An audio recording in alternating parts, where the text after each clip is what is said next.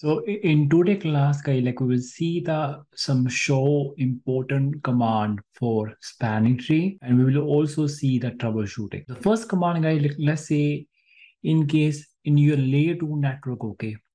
So maybe let's say you are troubleshooting the historical issue. So you want to see like let's say if there any change happen in layer 2 network. So this is a command, guys, like will run, okay. Show spanning tree detail, okay.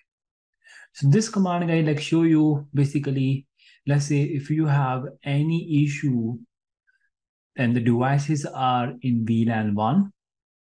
So you want to see like, let's say your layer 2 network is how long is stable. So you can see in show spanning tree detail, how long is my STP is stable, okay.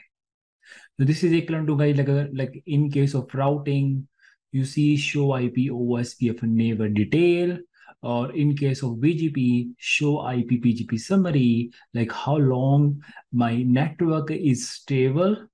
So this is the same way, guys, like let's say if you're doing the troubleshooting in layer 2 and you want to see like recently any change happened.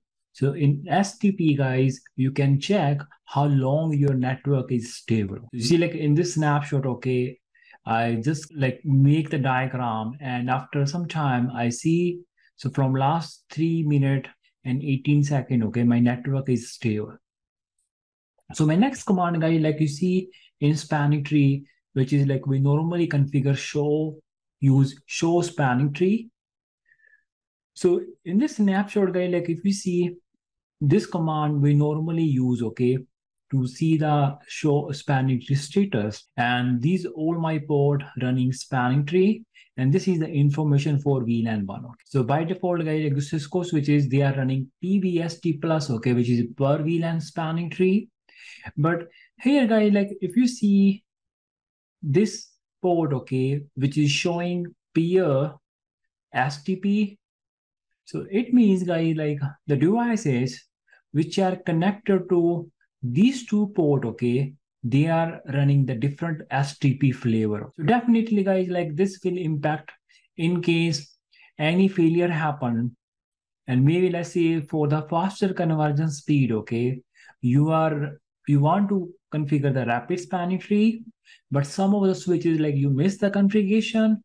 So for those two devices, guys, like you need to see they are running which STP flavor. So in this diagram, guys, like if I show you, we have two core and two access switches. So on the core, guys, like if we run command show spanning tree, so this two interface, okay, gigabit 2 and 3, as per this is going to my access switches. And on the core, simply you can see we are running rapid spanning tree. But on my access switches, we are running default spanning tree, which is PVSG, okay. So you can simply check show spanning tree summary. So by default, guys, Cisco switch is running PVST. However, on the core, you are running rapid spanning tree, okay. So in this case, guys, like there will be no impact, okay. There will be no impact. Let's say if you're checking the reachability from this host to another host. So even let's say a few of the switches you're running MSTP, multiple spanning tree, and few of the switches you are running rapid spanning tree, there will be no issue for the end-to-end connectivity. However, guys, maybe in this case you will not get the desired conversion speed. So in this case, definitely, guys, I will run the same STP flavor, okay. And so this change, guys, definitely require the downtime. So make sure, guys, like let's say if you find this output, okay, like the connector neighbor, okay, they are peer STP, means they are not running the same STP flavor. So in this case, guys, like you will plan this change during the known production time, okay. So we'll say spanning tree mode rapid PVST on all my switches, okay, to get the fastest conversion speed. So config T, so spanning tree mode, you can see, guys, like mainly, so this is the rapid PVST. This is a default one, MST, which is multiple spanning tree. So we use in bigger network, okay, like when we have multiple VLAN.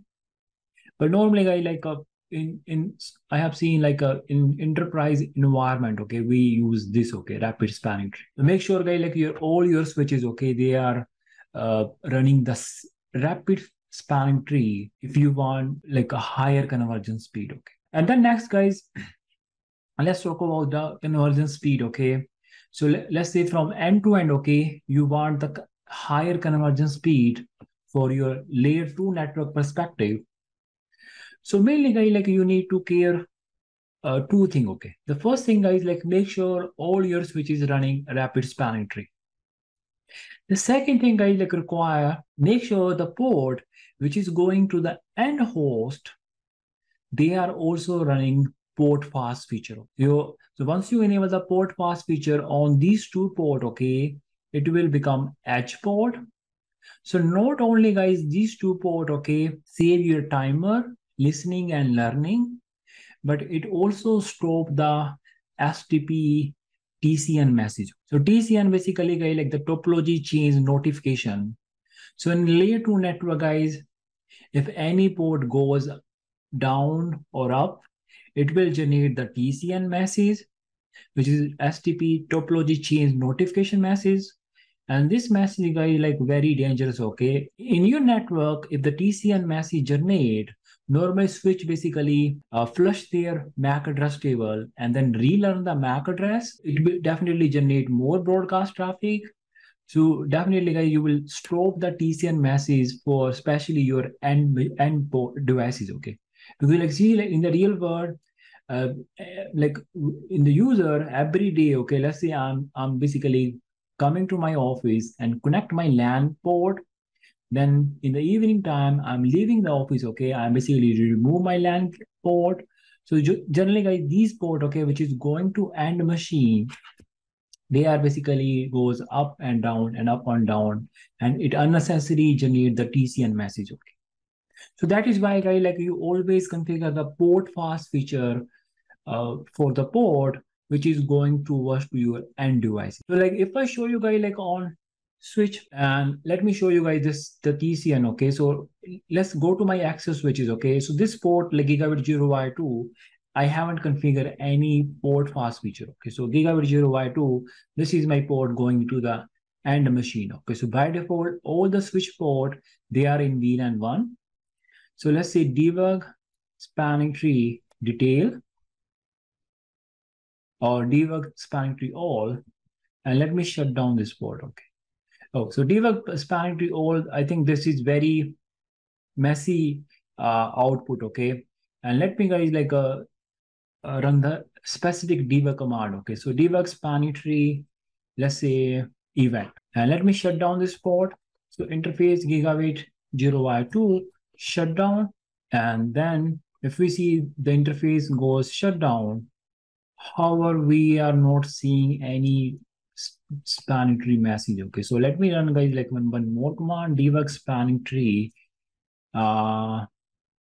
event. I think like RSTP generate a lot of messages, okay. Let me first run the normal STP spanning tree mode PVST on this switch, and now turn gigabit 0 shut down, no shutdown again, and then shut down the port again. Not only, guys, listening and learning, but once you shut down the port, it will also generating the TCN, okay. So again, no shutdown. So that is the thing, okay, like not only like once you configure the port fast feature, okay, not only you save your time by discarding the listening and learning stage. So your port immediately, like you see, like right now we are going to listening, learning, then we will forward the traffic, okay. But once you, guys, enable the, so this is a command like to enable the port fast feature, spanning tree, port fast, and so normally this is the command on the real network, okay, for the end machine. But on the EVNG, you need to use this keyword, okay, edge. don't require, guys, this keyword on real world, but on Nexus, this is a command. Okay, this is a command to configure the port fast feature, the port which is going to the end machine. Okay, so show spanning tree. If you enter, you see like this port edge means this port having the port fast feature is enabled. Okay, so you can simply also check like show spanning tree interface gigabit 0y2 port fast. So this command basically show you, so this port by default in VLAN 1 and port fast feature is enabled. And now, guys, if you shut down this port, so you see like your port immediately goes in forwarding state. Okay, so there is no listening, learning, and directly you will go to the forwarding from blocking, and there is no STP TCN message. Okay.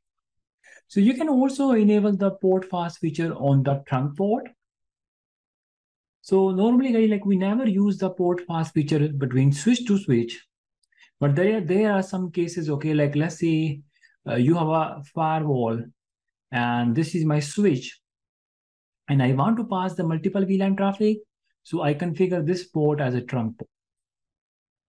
However, guys, like this is my trunk port, so you can also configure the command span tree port fast trunk, because the firewall, they are not running spanning tree protocol, right? So in this case, guys, definitely you can configure the port fast feature to enable on a trunk port. Okay. Similarly, let's say if my port goes to router, so I want to configure the I want to pass the multiple VLAN traffic to this port, and this port, like switch side, we have configured switch port mode trunk. And under this port, guys, you can also configure the command spanning tree port fast trunk. This is a command to enable the port fast feature on the trunk port. So I hope, guys, you like this video, and thank you for watching.